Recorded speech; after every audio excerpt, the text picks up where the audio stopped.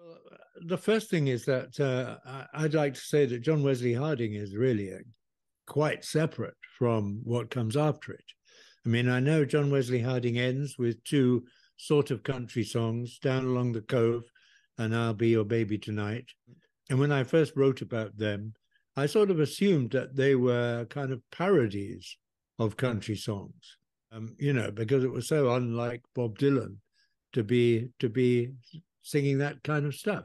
But then when Nashville Skyline came out, of course, there we were. It was all there. But the rest of John Wesley Harding is different, isn't it? I mean, it's much more spare. I mean, yes, it's very different from Blonde on Blonde in having lost the surrealism, but it certainly hasn't offered the kind of country music simplicity that we get on the albums that follow it. It's all very severe, isn't it? One of the ways in which it stands out is as a rebuke to what else was going on in rock music when it came out at the very, very beginning of 1968. Everyone's albums were becoming double albums. People were starting to be snobbish about releasing singles. Many acts just didn't. Blonde on Blonde, of course, had been a double album, and I'm very pleased that it was, because I wouldn't want any of it cut out or squashed up. But then we get Sergeant Pepper, and that is such a lavish sort of packaging of stuff, and the tracks are miraculously recorded on a 4-track machine, but it sounds as if it's got lavish orchestras and everyone in the world playing on it. And the Rolling Stones did Satanic Majesty's Requests, and Jefferson Airplane did After Bathing at Baxter's. We were getting into a very self-indulgent, solemn, excessive kind of rock.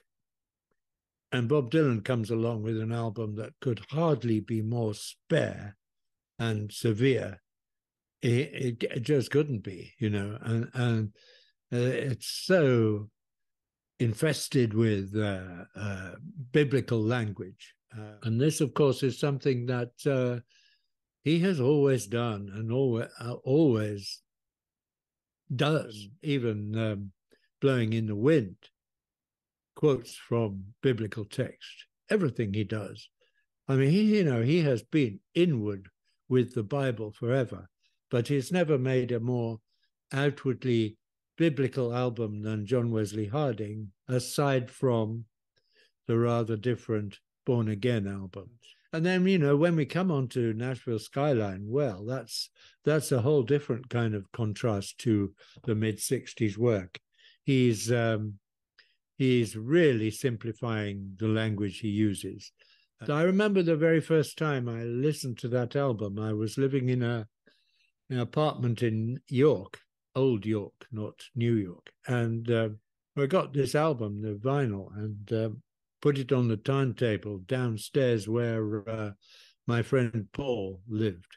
And we listened to this album. We were laughing our heads off because he was so sly about the way that he brought in all this language from Nashville.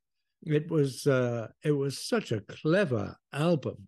It took a while before feeling that that he was only actually able to do that because he was being very respectful of the songwriting traditions that he was drawing upon.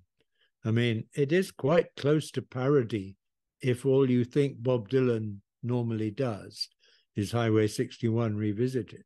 All this, My Love, My Baby, it's extremely pop music lyric content, country pop. But obviously it's very warm and he's very fond of it.